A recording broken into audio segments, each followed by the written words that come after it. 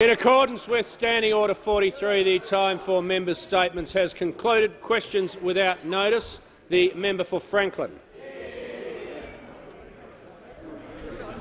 Thank you, Mr Speaker. My question is to the Prime Minister. This week the Prime Minister told a 60-year-old aged care worker in Burnie to get a better job. Is he aware that 65-year-old aged care worker Elaine Smith from Devonport has told the advocate member for Franklin will just resume a seat for a second. Members on my right will cease interjecting. The member for Franklin will begin her question again. I wish to hear the question. The member for Franklin, if you could start from the beginning, and the clock will be reset. This week the Prime Minister told a 60-year-old aged care worker in Burnie to get a better job. Is he aware that a 65-year-old aged care worker, Elaine Smith from Devonport, has told the Burnie advocate the Prime Minister is, quote, putting people down because they are doing a low-paid job, unquote? Is this why the Prime Minister and Senator Hanson teamed up to give aged care workers a tax cut of just $10 a week, but give themselves a tax cut of $7,000 every year? The Prime Minister. Well, thank you, Mr Speaker. The 65-year-old worker that wrote to the Devonport paper would expect a member of parliament not to begin her question with a falsehood. She knows very well, very well, that what she said about me, what she claimed I said, is not true. Not true. It is the Labor Party that says if you're 60 on my left, and you're an aged care worker, you can't aspire to earn more, to a promotion, to get more training, to go from being a nurse to a manager or a personal care assistant to a nurse. That's the Labor Party, the party the honourable member is a member of, that wants to keep those workers in their place. There used to be a time when the Labor Party stood up for workers. There used to be a time when the Labor Party was all about aspiration, when they weren't mystified by aspiration, when they believed in people getting ahead. And now we have a Labor Party that has voted against Australian workers keeping more of the money they earn. And they've described tax relief as a giveaway, Mr Speaker. You know why? Because they think that every dollar Australians earn belongs to the government. So when you reduce tax, the government is giving money away. Well, let me advise the out-of-touch members opposite that Australians believe the money they earn is theirs. It's their hard-earned money. And what they want to do is be able to keep more of it. The member for Bruce is warned. What we've been able to achieve today is for them. This has been a win for hard-working Australian families who will be able to keep more of the money they earn, who will be given every encouragement to dream, to aspire, to have high hopes and know that when they earn a bit more, they'll only be paying 32.5 cents in the dollar instead of going into higher and higher tax brackets. This is a massive personal income tax reform, the most comprehensive in a generation, and the winners are the hard-working Australian families the Labor Party has abandoned. The member for Franklin wishing to table a document. I seek leave to table Elaine's comments. Is leave granted? Leave is not granted. The member for Dunkley has the call. Member for Dunkley has the call. Thank you, Mr Speaker. My question is to the Prime Minister. Will the Prime Minister outline to the House how the government's tax relief plan will enable working Australians to keep more of their money, including in my electorate of Dunkley? Is the Prime Minister aware of alternative approaches that seek to increase taxes? The Prime Minister has the call. Thank you, Mr Speaker, and I thank the honourable member for his question. Today we have seen a massive win for hard-working Australian families. They'll be able to keep more of the money they earn. It's their money. They earned it. And we should take no more of it than the government needs to deliver the essential services Australians rely on. Because of the stronger economy that we are seeing right now, We have stronger government revenues. We are able to give tax relief to all Australians. We're able to guarantee essential services and infrastructure, defence capability, health and education, and the government can live within its means, coming back into balance a year earlier. Everything depends on that stronger economy and ensuring that Australians have the incentive to get ahead, to realise their dreams, to aspire and realise their aspirations. That is what the enterprise of our nation is all about. That is what drives Australia. And, Mr Speaker, what has the Labor Party done? It sought to block this change, voted against us. It regards any tax relief as a giveaway because they think that everything Australians earn belongs to the government.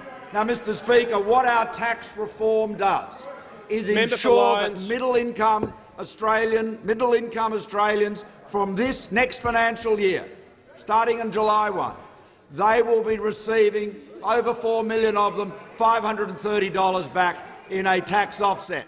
And many middle-income families will be getting over $1,000 back. But then, over the full extent of the reform, we get to the point that 94% of Australians will never pay more than 32.5 cents in the dollar in every additional dollar they earn. And the Labor Party talks about fairness and a progressive tax system. Well, in 24-25, those on the top bracket, which by then will start at $200,000, will be paying a larger share of personal income tax receipts than they do today. Mr Speaker, this is about aspiration. These are the values the Coalition stands for, the Liberal and National parties stand for, values of aspiration. They used to be the values of the Labor Party, but they have been abandoned by a Labor Party that's walked out and given up on the men and women it was founded to represent. What an abandonment of aspiring Australians. What an abandonment of Australian workers. This has been a week of shame for the Labor Party, abandoning the people that they were founded to represent. Members on both sides, the Leader of the Opposition has the call. Thank you, Mr Speaker. My question is to the Prime Minister. How is it fair that the Prime Minister teamed up with Senator Hanson to give themselves a $7,000 tax cut instead of supporting Labor's plan to give 10 million working Australians a tax cut of up to $928? Leader of the Opposition will pause. The member for Mackellar is warned. The Leader of the Opposition will begin his question again. Thank you, Mr Speaker. My question is to the Prime Minister. How is it fair that the Prime Minister teamed up with Senator Hanson to give themselves a $7,000 a year tax cut instead of supporting Labor's plan to give 10 million working Australians a tax cut every year of up to $928 a year, almost double the tax cut they're getting from the government? Why won't the Prime Minister do more to help working Australians instead of helping himself to a $7,000 a year tax cut every year? Prime Minister has the call. Well, thank you, Mr Speaker. Mr Speaker, a stronger economy enables more Australians to get a job. It enables more Australians to start businesses. It enables more Australians to earn higher wages. Everything depends on a stronger economy. And providing the right incentives to ensure that as Australians work harder, work longer, work in more skilled jobs, that everything they do is incentivised so they can get ahead and realise their dreams. This is what Labor used to be all about, and the abandonment by the Leader of the Opposition flies in the face not just of what Keating and Hawke and Rann and others said, but flies in the face of what he himself said. I mean, this is a leader who said in his maiden speech, Mr Speaker, the old class war conflicts should finally be pronounced dead. Hang on. Just check. Yes, that was the member for Maribyrnong, absolutely. The real conflict, he said, is between those who are stuck in a business-as-usual routine and those that pursue innovation, knowledge and creativity. They are the drivers of economic growth around the world. He said, what I want to accomplish for working people is about aspiration. Well, Members on my right. can this be true? Can this be? Was there and is there an impersonator? Is this the same leader of the opposition, the same member for Maribyrnong? Mr. Speaker, everything the Labor Party stood for, was founded on, was about encouraging Australians to get ahead. Everything they were founded on. And that was their ideal, and our values of enterprise, investment, innovation, that's what we stand for. And, you know, in many years, many times, the aspirations of both sides of politics often coincided. But now we see this huge gulf. Labor, less investment, wherefore more investment. We're for a stronger economy, Labor's for a weaker economy. We're for lower taxes, Labor is for higher taxes. $70 billion more personal income tax. This is what this bloke is going to go to the election on. He's going to ask people to vote to pay $70 billion of more personal income tax. That's what he's going to ask them to do. The member for Fenner is warned. And he's going to do that, as all his colleagues will, from the privileged position of a taxpayer-funded job here, treating with contempt the aspirations of hard-working. The member for Capricornia. Thank you, Mr. Speaker. My question is to the Treasurer. Will the Treasurer update the House on how the government's personal income tax plan will deliver tax relief to encourage and reward the aspiration of hard-working Australians? What are the consequences of not encouraging aspiration in this way? The Treasurer has the call. Thank you, Mr. Speaker. I thank the member for Capricornia for her question. She's part of a team, the Turnbull government, that is getting things done, Mr. Speaker. More jobs, a stronger economy, and once again today, lower taxes. Turnbull government getting things done. $140 billion and more in tax relief for Australians out there working hard, paying tax. That is what has passed through the parliament today, and I thank the members in the Senate and the members in this House who have ensured that Australians who work hard are the winners today as a result of the tax relief plan that has passed this parliament. A registered nurse on $75,000 a year will have an extra $530 in their pocket from the 2018-19 income year onward, and $3,740 in their pocket over the first 7 years of this plan, Mr. Speaker.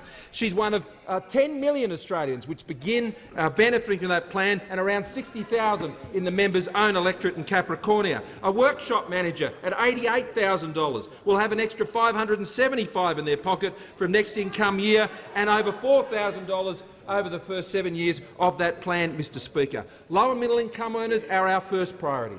Dealing with bracket creep moves from there, and then ensuring at the end of our plan a simpler tax system where 94% of Australians do not face a marginal tax rate any greater than 32.5 cents in the dollar. That's a real plan. That's a real plan, dealing with real problems. It's a plan that recognises and rewards aspiration, Mr. Speaker. It's a plan that understands that what Australians earn is their money. That is a fundamental difference between those on this side of the House and the Labor Party. It is a plan that is not paid for by jacking up taxes on other Australians, Mr. Speaker.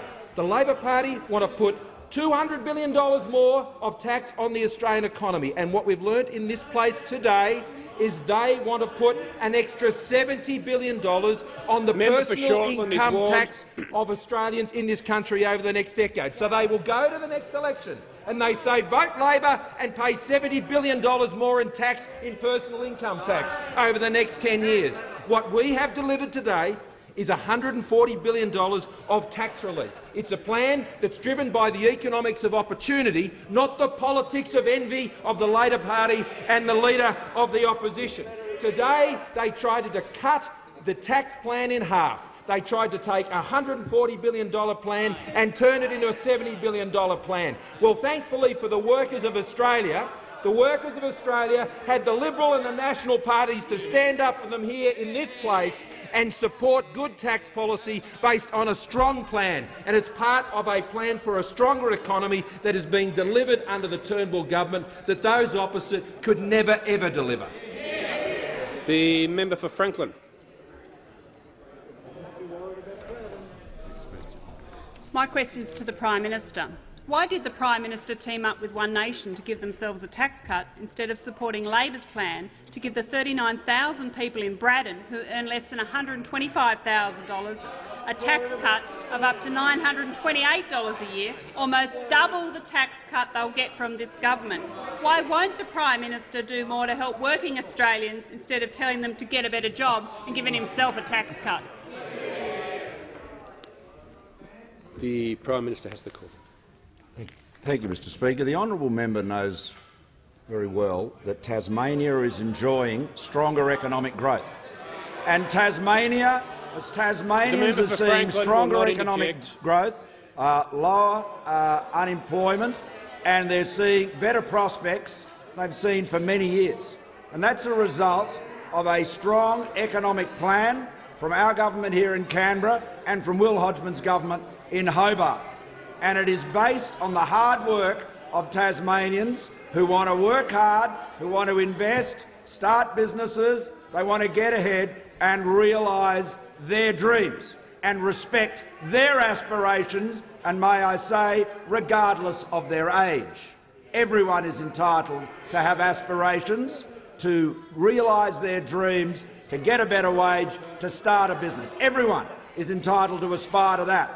And the honourable member is disrespecting the aspirations and the opportunities of the people of Tasmania by standing in the way, or attempting to stand in the way, of our comprehensive personal income tax reform, because it, as part of our economic plan, is ensuring that the people in her state are seeing better times ahead, and they're doing that because of aspiration.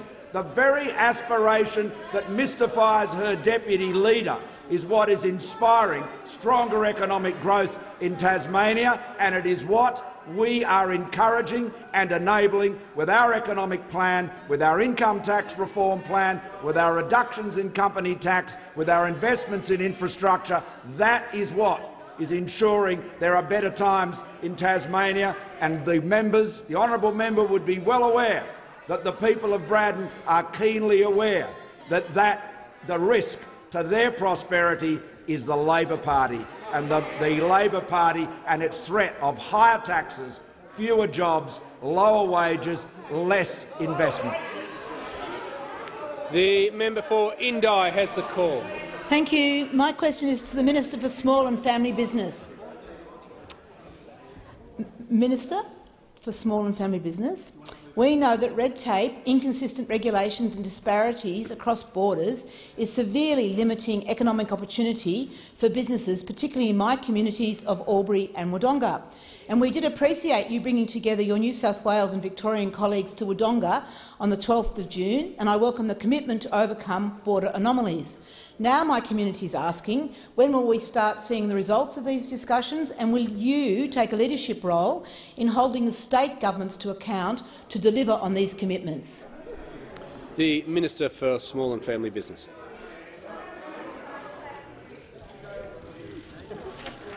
Thank you, Mr Speaker, and I thank the member for Indi for her question, her passion, along with the member for Farrer, who joined me on the day as well, for this very important issue of cross-border red tape and regulation. I also note in cross-border form today we have up in the gallery the Wodonga Catholic School from one side of the border, and Scott School at Albury from the other side of the border.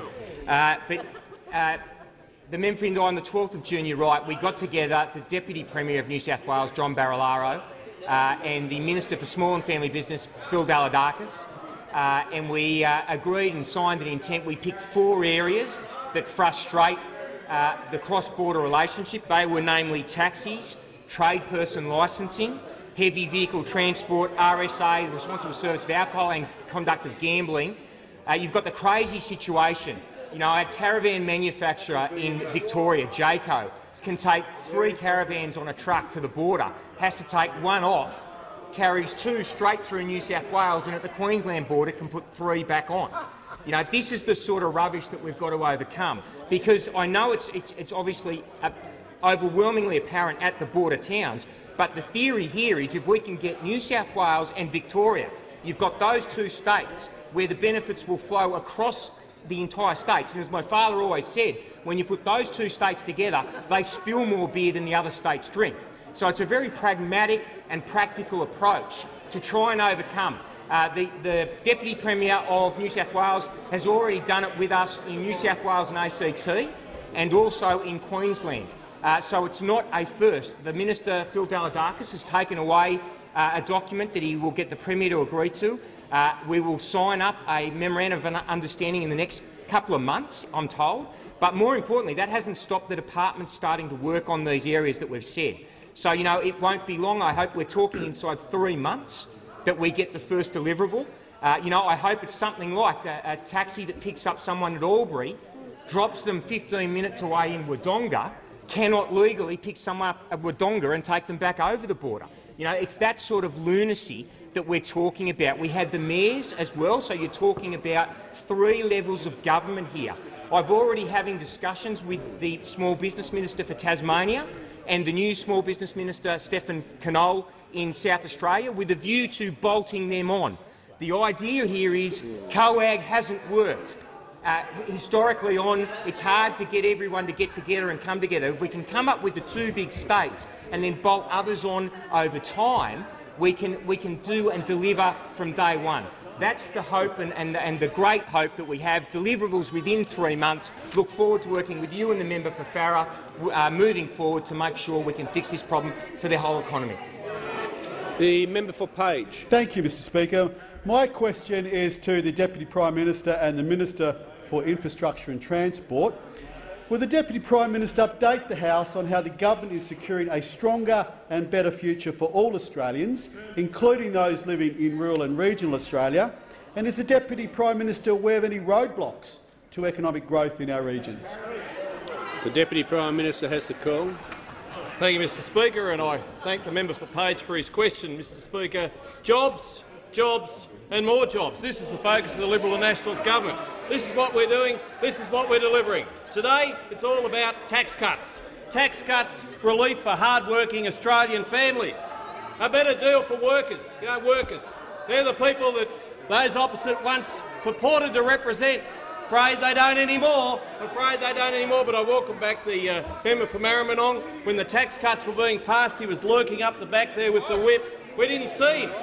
Very red-faced, very embarrassed. But I tell you what, the tax cuts have passed the House of Representatives, passed the Parliament, thanks to the member for McEwen, passed today by this government. Angela Allen, a nurse at the Lismore Base Hospital in the member for Page's electorate, will now pay less tax. She will. Registered nurses earning $75,000, just as many in the Page electorate do, will have an extra $530 in their pockets from the budget year onwards, with an extra $3,740 in their pocket over the first 7 years of the tax plan. That's a lot of money. That's certainly a lot of money for them. We know that the key to more economic growth, the key to greater aspiration and the key to stronger regional communities is jobs and tax cuts. It's not mystifying. It's not mystifying. It's aspirational. It's happening. The member's electorate has seen a jobs bonanza, thanks to the member for Page's hard work and the policies and the infrastructure investment by this government,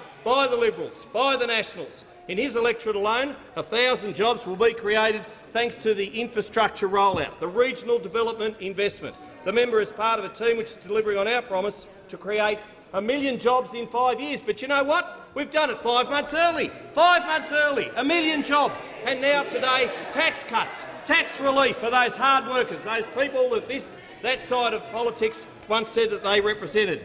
Now, the member for Page is part of a team which has delivered small business tax cuts to back local farmers, family businesses and locals having a go. And there's plenty of people having a go in the Northern Rivers. The member has been a champion of local infrastructure projects, such as the $3.44 billion for the Pacific Highway, $2 million for the Page Bridge upgrade and $2 million for Page Road, and $3.8 million for bridge replacements in the Clarence Valley and Kyogle. Now, as regional people know, when we build a bridge, Labor puts up a roadblock. When we cut taxes for small businesses, Labor plans to hike them up, to jack them up. They do.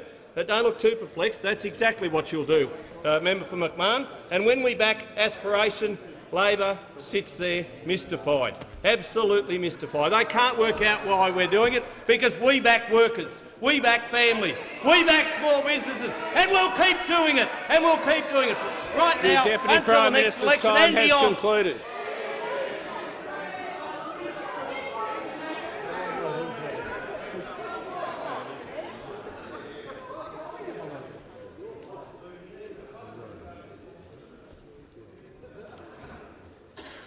The member for Griffith. Thanks, Mr Speaker. My question is to the Prime Minister. Why did the Prime Minister team up with One Nation to give themselves a tax cut instead of supporting Labor's plan to give the 63,000 people in Longman who earn less than $125,000 a tax cut of up to $928 a year, almost double the tax cut they'll get from the government? Why won't the Prime Minister do more to help working Australians instead of telling them to get a better job and giving himself and Senator Hanson a $7,000 tax cut? The member for Griffith will be The member for Griffith will begin her question. Well done, Muppets. Thanks, Mr Speaker. My question is to the Prime Minister. Why did the Prime Minister team up with One Nation to give themselves a tax cut instead of supporting Labor's plan to give the 63,000 people in Longman who earn less than $125,000 a tax cut of up to $928 a year, almost double the tax cut they'll get from the government? Why won't the Prime Minister do more to help working Australians instead of telling them to get a better job and giving himself and Senator Hanson a $7,000 tax cut? The Treasurer has the call. Mr Speaker, I thank the member for her question and the Prime Minister for allowing me to respond. People don't believe Labor on taxes. It's that simple. They make all sorts of promises. The one I like the moment is that the Shadow Treasurer says he's going to put the deficit levy back on and he promises to take it away 3 years later. He really does. They promise to turn back votes. Yeah, sure you will. Sure you will. Yeah, right. Yeah, right. Australians do not believe Labor and the promises they make on tax, for the simple reason they know that every chance Labor gets, they will tax them more. And there's 270 billion proof points for that, Mr Speaker, in the tax policies they are taking to the next election. $70 billion in higher personal taxes as a result of the policy they announced this week and voted accordingly in the parliament this week. $45 billion.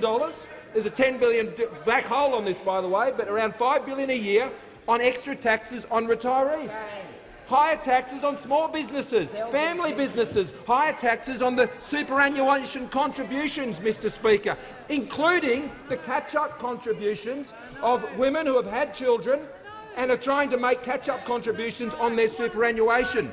All higher taxes. Labor taxes more. It's tax on under Labor, Mr Speaker, and it's tax off under the Liberals and the Nationals, Mr Speaker. Tax on under Labor, tax off under the Liberals, Mr Speaker, because the Labor Party, too much tax is never enough for them.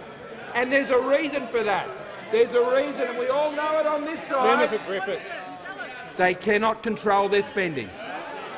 It just goes up and up and up and up. And the only thing is their taxes can never keep up with their spending. They come up with taxes that don't raise any money, don't they, the member for Lilly? He came up with a cracker. They're going to tax the mining industry at the top of the boom, send them into the ditch. That was his plan. Then the money doesn't turn up, but guess what? They spent the money. They spent all the money. You want to know how you get gross debt running at 30% growth real time? That's what happened under the Labor Party. They can't control their spending. That's why they can't control their taxes. And when it comes to Labor and taxes, they are unbelievable. The member for Barara. Thank you, Mr Speaker. My question is to the Minister for Revenue and Financial Services. Will the minister update the House on why it's important to have tax policies that reward aspiration? Is the minister aware of any threats posed by different approaches? The Minister for Revenue and Financial Services. I thank the member for his question. He is a true champion for his constituents, including his newest constituent, James. He, of course, wants Australians to keep more of their hard-earned income, and that is why this government has delivered an income tax plan to provide them with relief for all of those hard-working Australians. It's a plan that will see, of course, 94% of Australians, including in his electorate of Barara, pay no more than 32.5 cents in the dollar once our plan has been completed. Now, unlike those sitting opposite, we, of course, understand aspiration. It is not mystifying for us, but it appears that aspiration is not the only thing that mystifies the Leader of the Opposition and his Deputy Leader and those opposite. They're terribly mystified by this expression, the top end of town. You see, the Leader of the Opposition says that his mega retiree tax, it will hit the top end of town. But let's just examine that for a moment.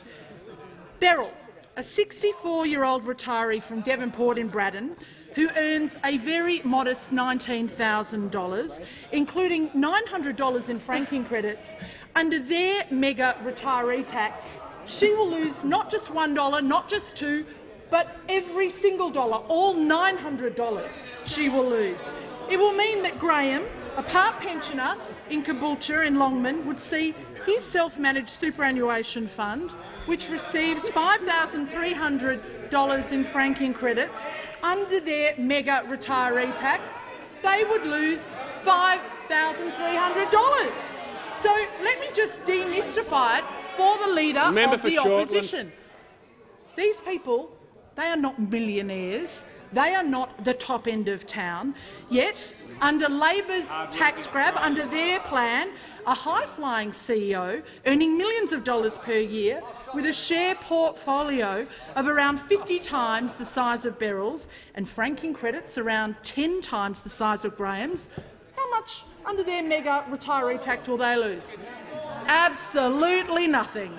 Justine Key, Susan Lamb and the Labor Party and the Leader of the Opposition, they've turned their backs on retirees. Brett Whiteley, Trevor Ruthenberg and the rest of the coalition team, we will stand up.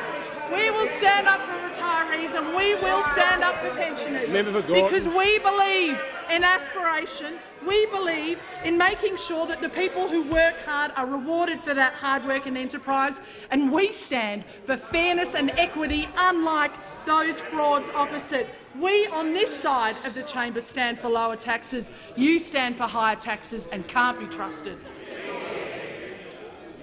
Just before I call the member for McMahon, the member for Shortland, I've warned and asked to cease interjecting. I haven't ejected anyone under 94A. He seems worried about it. Now, you don't have to pack up. Just stop interjecting.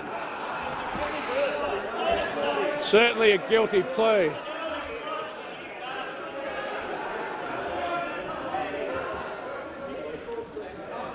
The member for McMahon.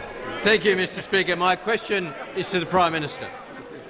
By the time they're fully implemented, Stage 3 of the government's personal income tax scheme and its big business tax cut will cost the budget at least $25 billion each and every year.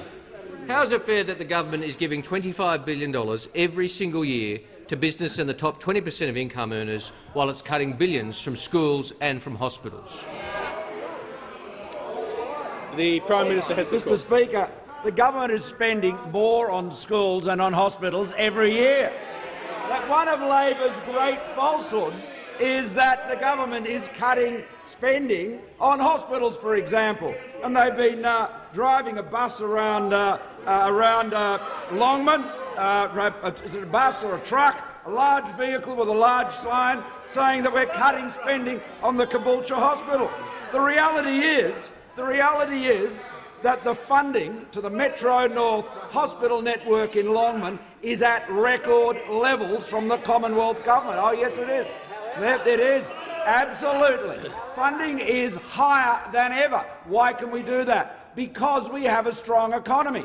Without that strong economy, you can't put one life-saving drug onto the PBS the way the Minister for Health does. Labor stopped doing that. They were running out of money because of a weaker economy. A stronger economy enables governments to deliver the essential services that Australians need.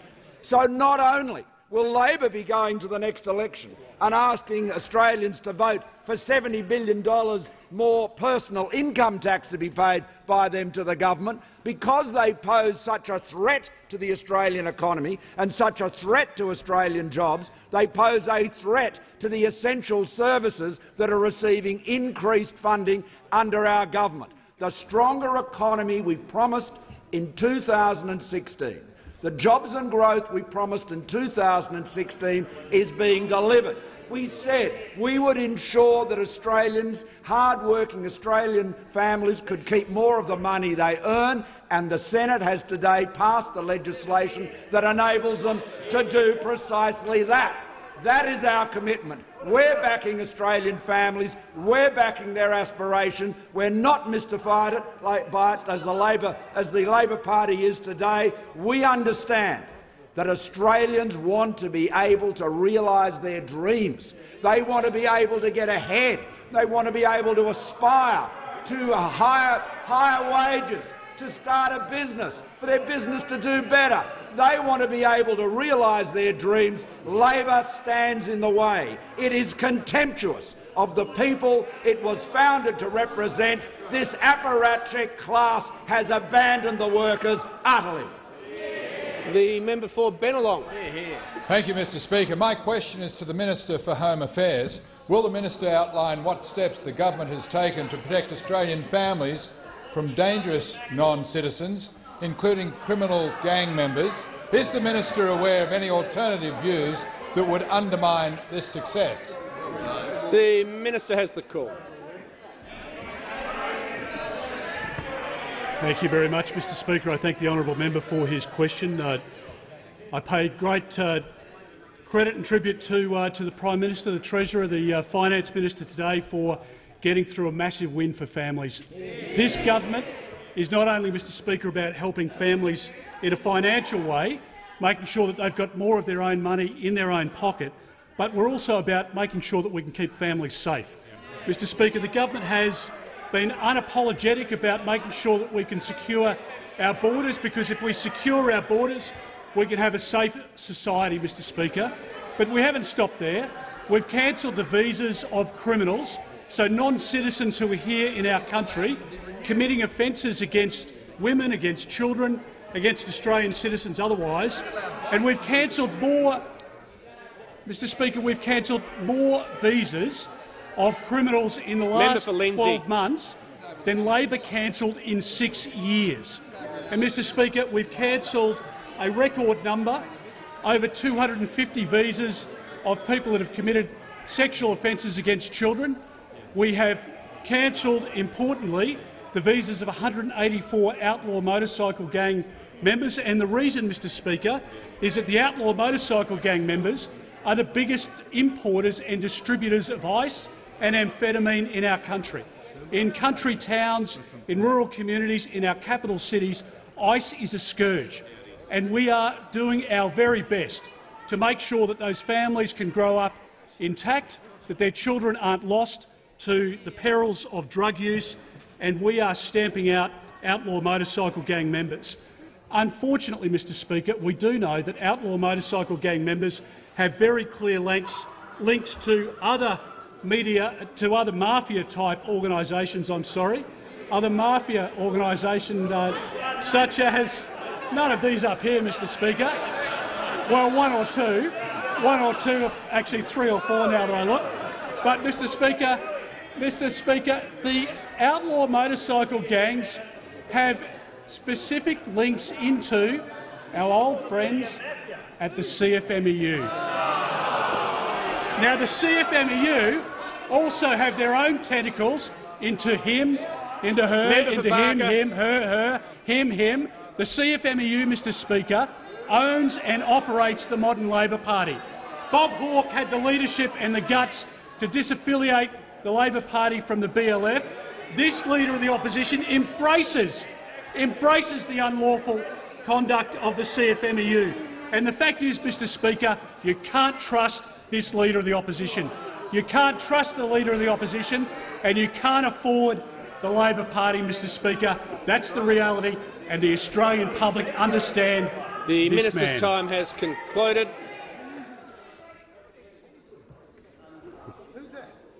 The member for Macquarie can. I'm a Victorian, so don't take it personally, but you can remove the scarf for a start. Both can. They both removed it, and I've got to say I didn't notice from this distance earlier on. The member for Macquarie can ask her question. I'm Herbert. Sorry, for Member Herbert. for Herbert. Yes, being a Queenslander. Thank you, Deputy Speaker. My question is to the Prime Minister. How is it fair that this Prime Minister teamed up with One Nation to give themselves a $7,000 tax cut, is giving a nurse at Caboolture a tax cut of only $10 a week, and is cutting $2.9 million from Caboolture Hospital at the same time? Just how arrogant and out of touch are this Prime Minister's policies? Thank you, Mr Speaker. The claim the honourable member made about Caboolture Hospital is completely false. Absolutely false.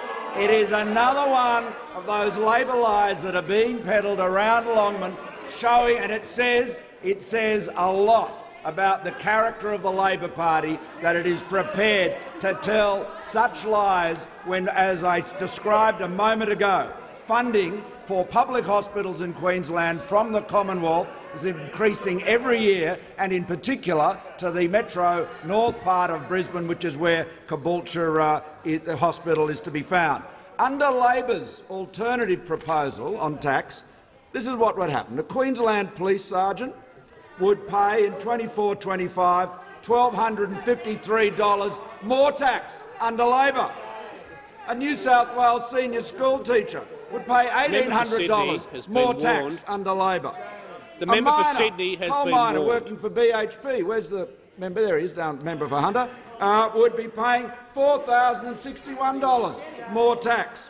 South Australian Police Superintendent would be paying more tax under Labor, $6,204. And, Mr Speaker, what we're talking about, a school nurse, the honourable member asked about nurses, a school nurse in Victoria would be paying $2,840 more tax under Labor.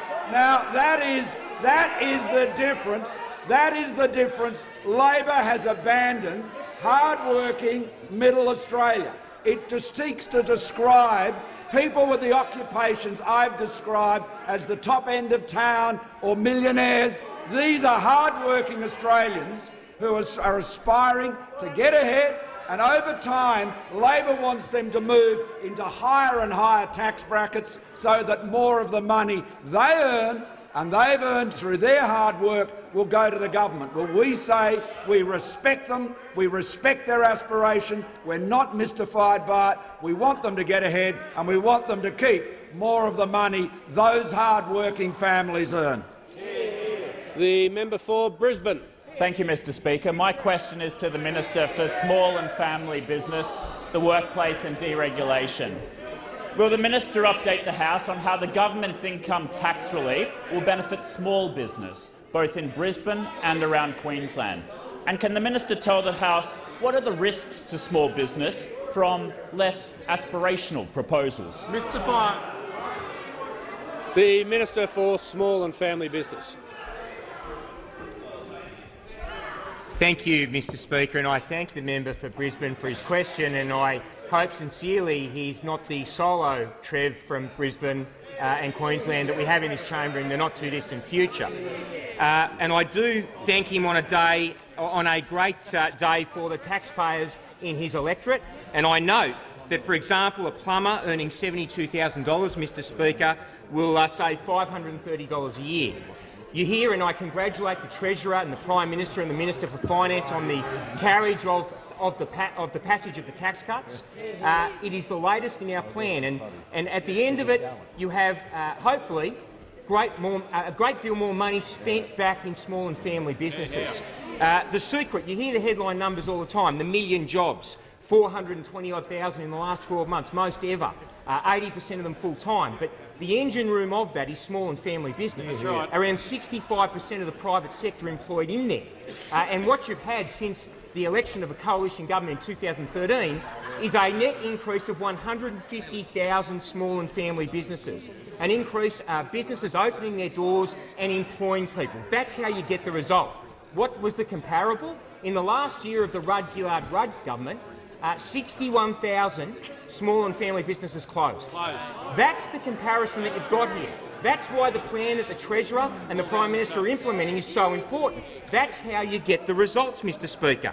I do note that today, and we often forget about unincorporated small businesses, small and family businesses, but 350,000, Mr Speaker, along with 2.5 million people as wage earners in Queensland, will today benefit from this decision as of next year. And that gets overlooked a lot, because those businesses too, Mr Speaker, employ a vast number of people. But what will happen? With more money in their pockets, and this is the key, this side of the House we believe that businesses that earn profits and wage earners that earn their wage are the people best placed to decide how to spend it. And what will wage earners do with more money in their pocket? It's shown over half of them, when surveyed, said they will spend it back in the local economies. And what do the small businesses do? On average, they spend, of every local dollar spent in them, they spend themselves 42 cents of that back in the local economy. What's the threat? What's the alternative, Mr Speaker? It is tax as far as the eye can see. Insert name of tax here, and the Labor Party and the Leader of the Opposition will increase it, be it employees, be it on businesses, be it on retirees, be it on anyone that wants to get ahead, anyone that's aspirational. They will find a way. They will find a way to stop it, along with, of course, their secret deals with their union mates. We must, for the sake of the country, the economy, the results that have been achieved, continue to deliver for those small and family businesses out there, not just in Brisbane, Australia-wide. The member for Batman. My question is to the Prime Minister. Can the Prime Minister confirm that he teamed up with One Nation to vote for a tax scheme that will mean a surgeon on $200,000 will get a tax cut 16 times larger than a nurse on $40,000, despite having a salary only 5 times larger? How is that fair? Or is the Prime Minister telling nurses to just get a better job too? The Treasurer has the call. Thank you, Mr Speaker, and I thank the Prime Minister for the opportunity to respond. The member for Batman is well known for saying that tax is not a burden. Apparently, tax is something that people love. I think it's fantastic. Tax is a burden on Australians who work hard because it's their money. It's their money, and we think they should keep as much of it as possible. As much as possible. But what the member for Batman and the Labor Party don't understand is that the more you earn, the more tax you pay. And I can tell you that over the period of the tax plan that we have had passed through the parliament today, someone earning $200,000 will pay $458,809. That's what they would have paid, and they will have relief amounting to 2.5% reduction on them. 2.5% reduction. If you're earning $50,000 over that same period of time, you will pay $56,000 in tax, and you will get a 6.3% reduction in your tax. So more than twice the reduction in tax for those on low-income earners, and those on higher income, which the member for Batman and others on that side like to demonise. Those on the highest tax bracket pay 30% of the tax in this country. 30% of the tax, and they represent 4% of the taxpayers in this country. And at the end of the tax plan, they will account for 36% of the tax paid. Now, what the Labor Party doesn't understand is you always run out of other people's money when you keep taxing them more and more and more and more. What our plan does is fair. What our plan does is understand that all Australians who work and pay tax work hard. Not some more than others, they all work hard. And they all deserve tax relief, because that's how you create a stronger economy. Our plan is not based on creating winners and losers and pitting them against each other. What the Labor Party's plan is trying to whack some with tax and try to con others that they're trying to cut their tax, when every time they try and buy an investment property, because 1 in 5 police officers do, thousands of nurses, thousands of teachers, you're going to whack tax up on them. Retirees who have done nothing more than buy shares in an Australian company, you're going to put $5 billion tax on them. Small businesses greater than $2 million in turnover, you're going to whack taxes up on them as well. People who are making contributions to their super, you're going to put more tax on them. $200 billion in a tax avalanche coming from the Labor Party on the Australian economy. And they laugh, Mr Speaker. They laugh and they giggle. They laugh and they giggle about tax, Mr Speaker, because they think tax is a privilege. It's a burden on Australians, and under this government we're reducing that burden, and Labor wants to increase it. The member for Murray. Thank you, Speaker. My question is to the Minister for Health. Will the minister outline to the House how a stronger economy enables the government to deliver the essential health services Australians rely on, and supports research into finding a cure for MND, as well as life-saving research into conditions such as spinal muscular atrophy? Is the minister aware of any other approaches? The Minister for Health has the call. Thank you very much, Mr Speaker, and I want to thank the member for Murray for his question. Only this morning he voted, along with every member on this side of the House, for tax cuts for 53,700 members of his electorate from the 1st of July. And you can only do that, you can only provide that tax relief if there's a strong economy. And that's the same thing which also allows a government to guarantee essential services, such as record funding for Medicare, record funding for hospitals and record funding for medical research. Today is, of course, Global Motor Neurone Day, and importantly, I was able to join very recently at the MCG the great Neil Danaher, a friend, a close personal friend of the member for Murray's, at the Big Freeze as part of the fight to end MND. On that day, we were able to contribute $2 million of matching funding to the work of the public to support them. One of the trials which that funding has supported is the Tecfidera trial. Elizabeth from Seven Hills, I believe in the member for Greenway's electorate, is on that trial. And what she has said about that research is, being part of this trial gives me hope. It is important for me because it gives me the chance to go on. And along with what we've been able to do with Mackenzie's mission for spinal muscular atrophy, with the listing of Spinraza for spinal muscular atrophy, that's the reason why every one of us is in this place. Because if you can have a stronger economy and you can deliver results such as new trials and new research and new medicines, then that will make a difference to people's lives. And our guarantee is that every medicine which is supported by the Pharmaceutical Benefits Advisory Committee, we will list. We will list that. But you can only do that, of course, if there is a strong economy. And I'm asked if there's any alternatives. And I went to the 2011 budget papers, because in 2011 Labor deferred 7 fundamental drugs. The Minister will resume his seat. The Minister will resume his seat. The Minister will resume his seat. Members on both sides, the member for Deakin is warned. The Manager of Opposition Business on a point of order. Mr Speaker, for a long time there have been issues in this House that are viewed as above politics. Issues like motor neurone disease have always been one of them. To turn this into a partisan attack is not going to help the dignity of this House and is not going to help in any way principles that have held in question time for a very long time. I haven't called the Minister yet.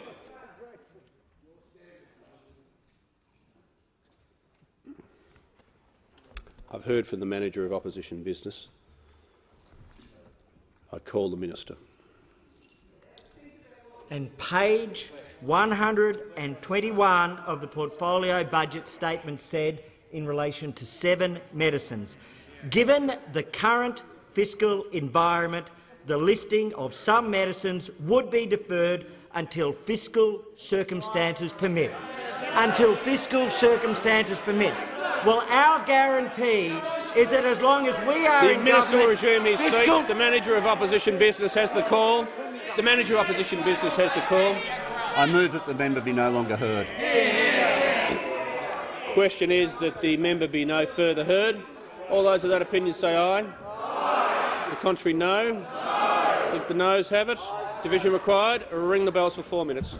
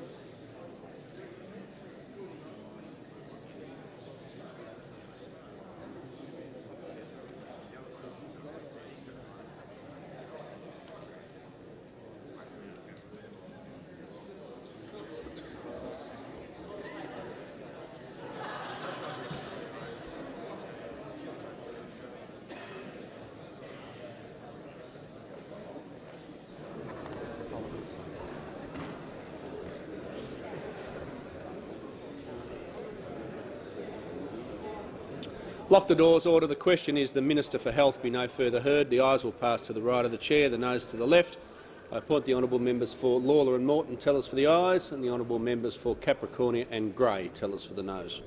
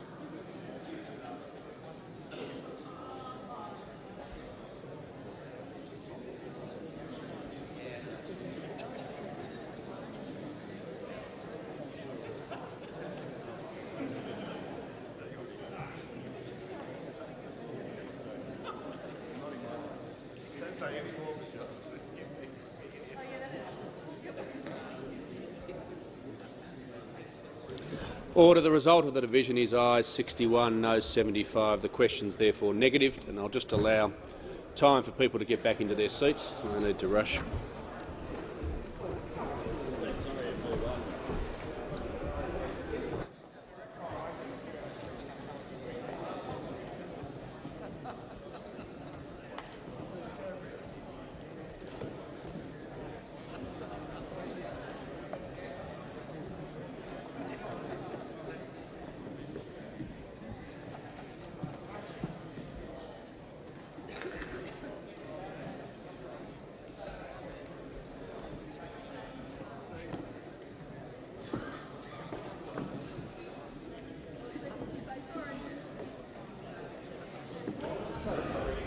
I'll just wait till everyone takes their seats before we resume.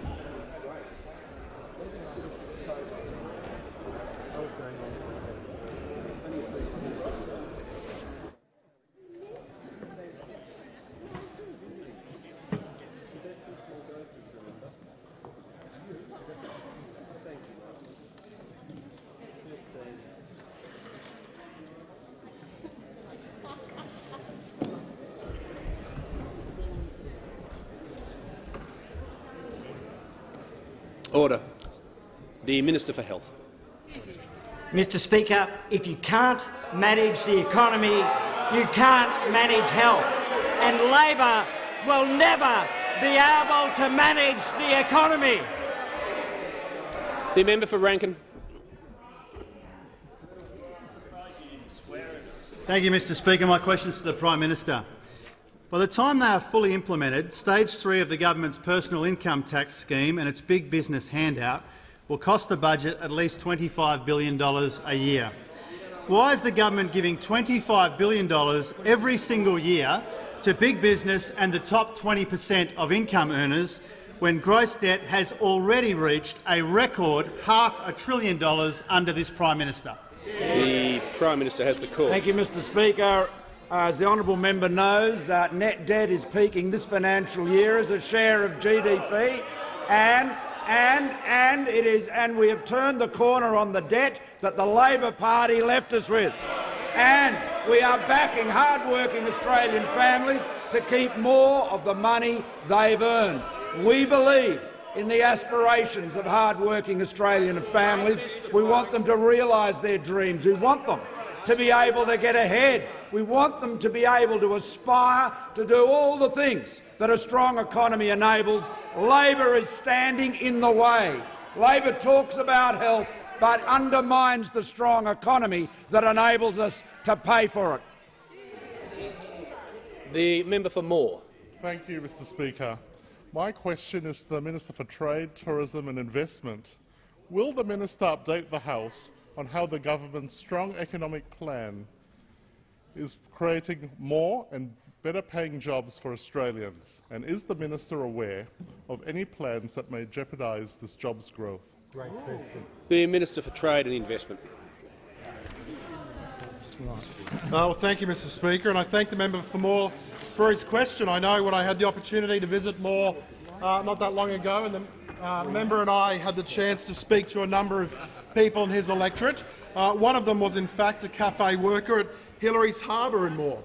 Now, a cafe worker under the coalition now who's earning, say, $45,000 a year will be $440 a year better off as a result of the Coalition's tax cuts.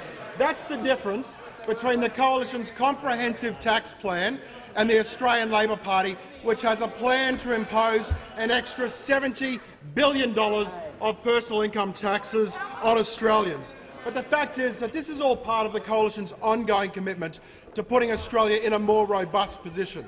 It's through tax cuts that we're providing so Australians can keep more of the money that they work for, so that they can keep more of the pay that they get, and they have more aspiration and incentive to earn even more.